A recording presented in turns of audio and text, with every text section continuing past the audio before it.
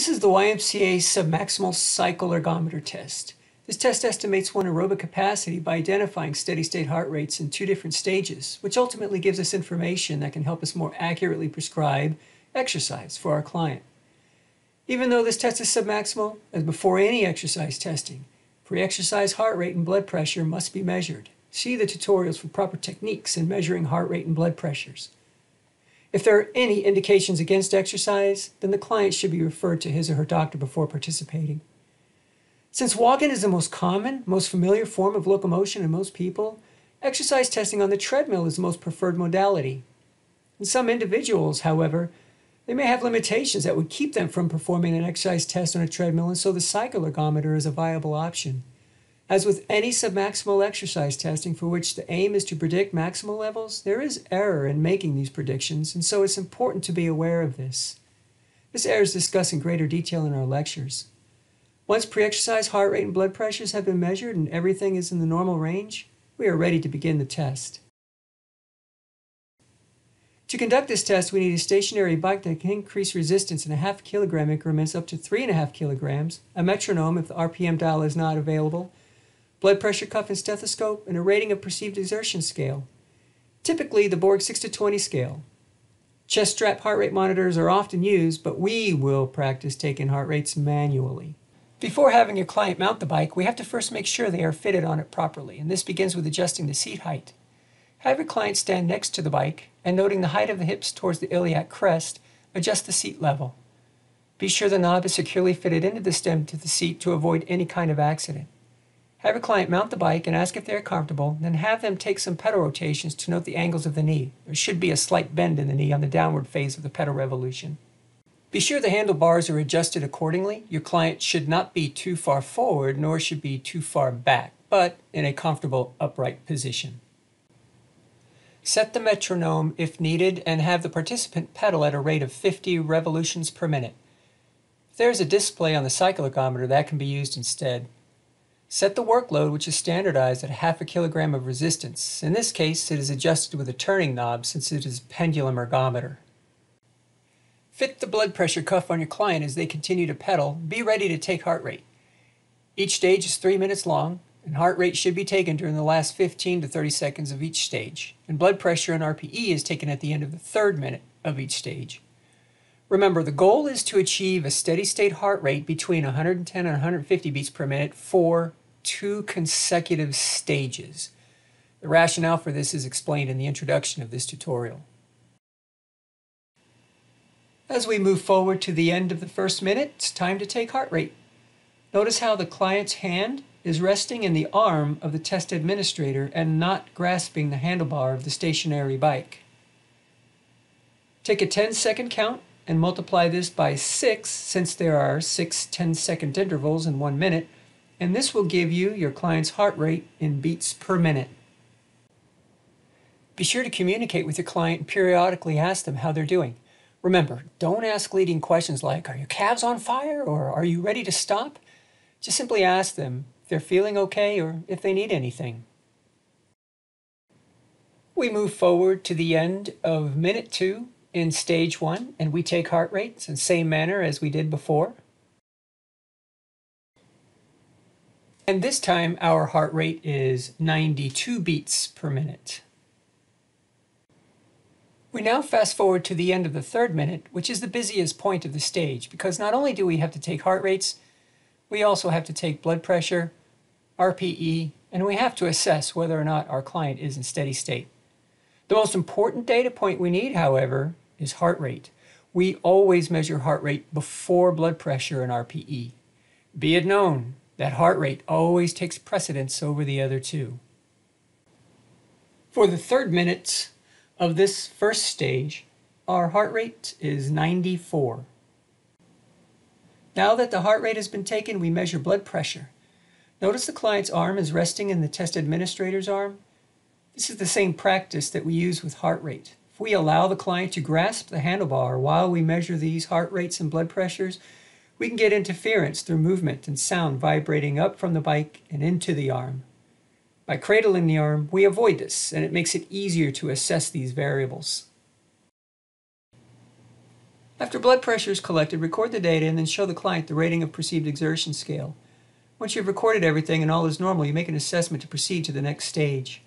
Since the minute 2 heart rate was 92 beats per minute, minute 3 heart rate was 94 beats per minute, that's less than a 5-beat difference and tells us that our client is in steady state. Had the third minute heart rate been over 5 beats per minute difference from the second minute heart rate, then we would have had to extend the stage into a 4th minute. Since our client's heart rate was 94 beats per minute, we looked at our flow chart, and under the appropriate column we see we need to add 1 kilogram of resistance for stage 2. For whatever diagram you're using, just be sure that you follow the appropriate columns for the given steady state heart rates that the client achieves. Turn the pendulum so that the total resistance now points to 1.5 kilograms, or if you're using a weighted pan, add the appropriate weight to the pan of the cycle ergometer. Be sure that the client is maintaining the 50 revolutions per minute rate and the stage proceeds as normal.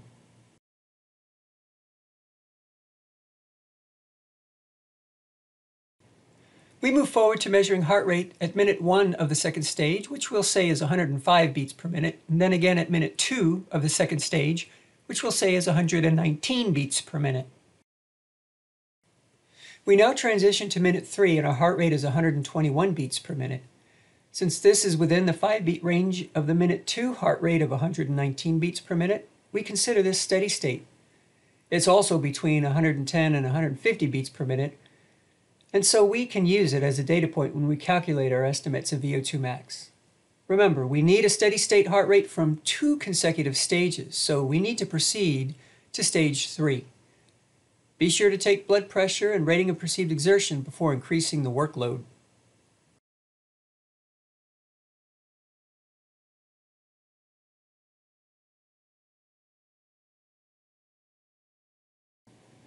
As mentioned in the introductory slides of this module, heart rates do not dictate workloads past stage 2. Remember, don't ever switch columns after stage 2.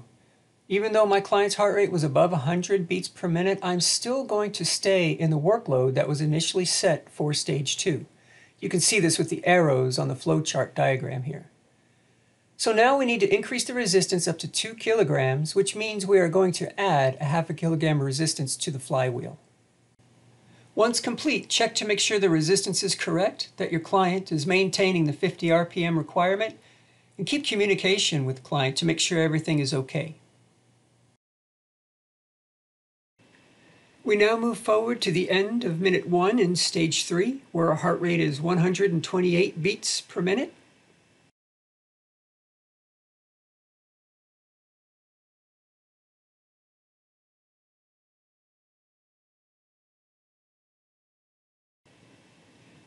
And moving forward to minute 2 of stage 3, and our heart rate here is 135 beats per minute.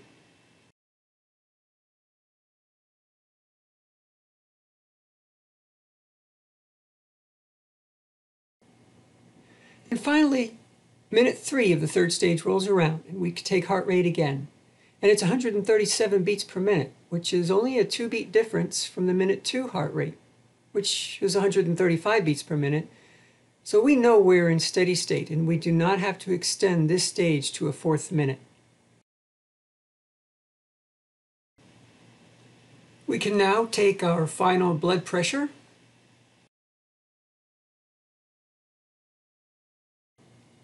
And once finished with blood pressure, we can take our final rating of perceived exertion. Since we now have steady state heart rates from 2 consecutive stages within 110 and 150 beats per minute, we're finished with the test.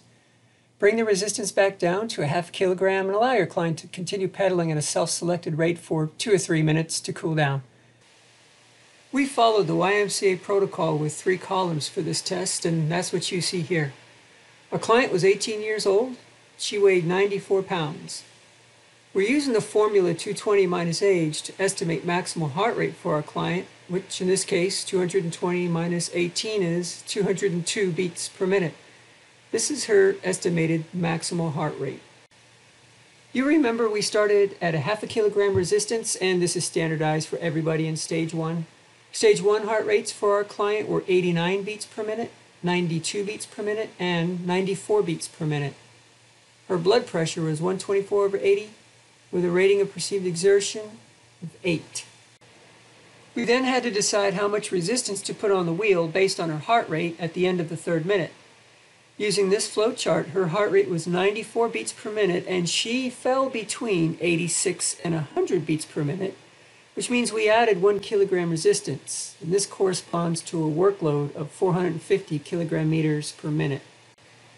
Our client's stage 2 heart rates were 105 beats per minute in minute 1, 119 in minute 2, and 121 in minute 3. You recall, since there was less than a 5-beat difference between heart rates in minutes 2 and 3, this was steady state.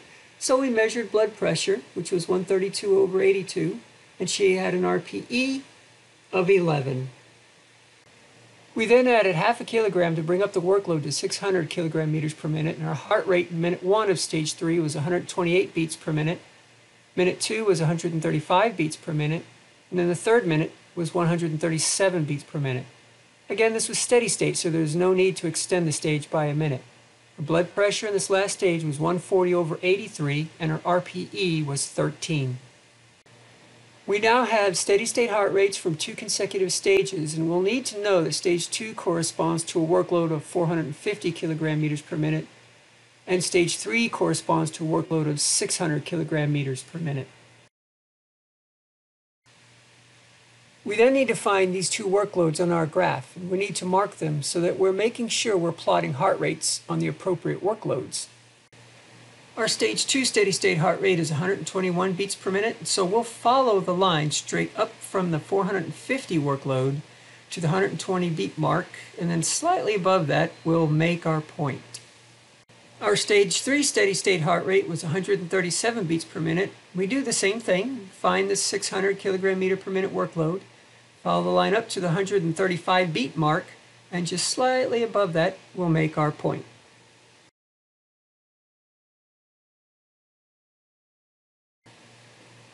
Now that we have our heart rates plotted, we need to draw a line that corresponds to our client's estimated maximal heart rate. Remember, we used the formula 220 minus age to estimate our client's maximal heart rate, which came out to 202 beats per minute. You can use a straight edge of any kind to draw your lines. I'll use this extra clipboard I have lying around. So I see the 200 mark, and I'll draw a line all the way across the top of the page just above that point. Now all we do is take a straight edge and line it up with the heart rates that you have plotted from the 2 consecutive stages, and draw your line all the way up through the estimated heart rate max. The final step is to put your straight edge vertically across the sheet at the submaximal and maximal heart rate intersection point. Draw a line from the top all the way down to the bottom. Make sure this line is parallel with all the other vertical lines on the graph.